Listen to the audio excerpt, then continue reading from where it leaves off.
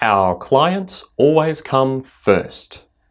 You've probably seen this around. It's certainly a popular adage, but personally I think it's both untrue and self-destructive for any practitioner.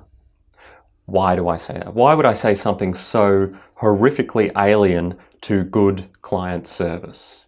Well, let's have a little bit of a think about how that statement might pan out in some practical circumstances. And to be honest, you can flip it on its head. Whenever it's X always comes first, that sort of declarative statement has a tendency to have problems in execution. It sounds lovely as a soundbite, but it's rarely true, nor should it be always true in all circumstances. I'll give you an example from a different space at the moment. Family comes first. Family always comes first. Well, is that true? Let's say you got up in the morning and you're about to go to work, and your youngest child burst into tears and said, "Daddy or Mummy, I don't want you to go to work today. I want you to stay home and play tea parties with me." They're not sick. They're not particularly unwell. They just desire your company, which is an entirely fair thing. Are you going to stay home? Maybe yes, maybe no.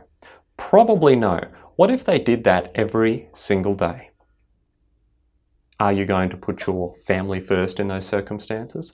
And this is where a short-sighted view comes into play because, of course, family first does not always mean what you get is exactly what you wanted, because it's more subtle than that. Your family also needs to be fed. In order for them to be fed, you need to go to work and you need to earn a living.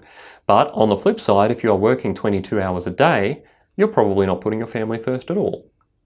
You're putting yourself and your career and your clients all before those things. So there is a balancing act to be had in all of these. When it comes to clients in particular, the client first mantra is obviously important. You do need to consider your clients' needs and you need to prioritize them regularly. But generally speaking, you'll have more than one client, so you need to think about how you're going to prioritize between different clients. You cannot generally put every client first, because the nature of being first is that someone must be second and third and fourth. You might need to work on one matter to the exclusion of another, or another matter to the exclusion of the first. Whatever the case may be, you need to think about prioritization when it comes to your clients. But the principal point I wanted to make in this section is, if you pathologically put your clients first, no matter what, across the board, you're probably going to be heading down a path of personal disaster. The reason is that as a lawyer in a practice that has anywhere near enough work to do, there is always something more you could be doing. You will work and work and work and work and work. And while that might seem like what law is about, law is also a marathon, not a sprint. There you go, I'll throw another catchphrase into this one. Law is a marathon, not a sprint. And for you to be able to work for 40 or 50 or 60 years, you need to be able to do it consistently, and you need to not burn out and have a mental breakdown. We have already spoken about wellness to some extent, and this is where it comes in again.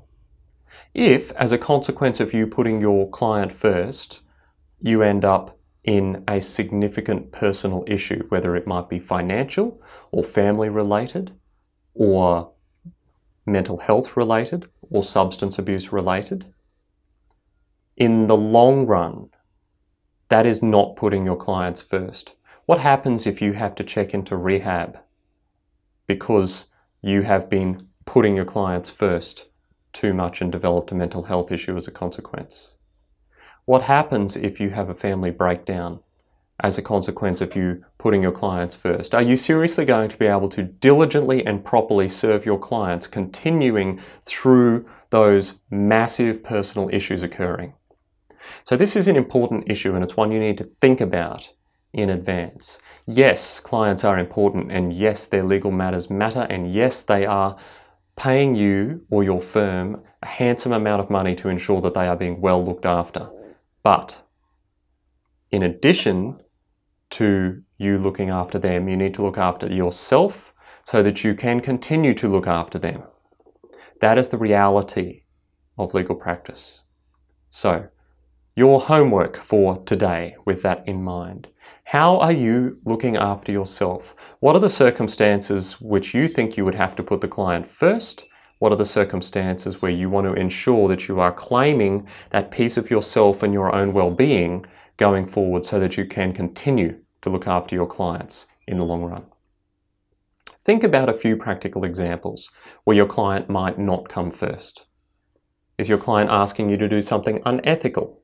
Then they don't come first. What they want is not always what they should get. Is your client constantly demanding you do things irrationally fast? Are they ensuring that you don't get paid? Do they complain about every bill? If you have clients who are sapping the strength out of you, perhaps they ought not be your clients anymore. Think about some areas where you might not put the client first. It's useful to go through the process, and I encourage you to do it.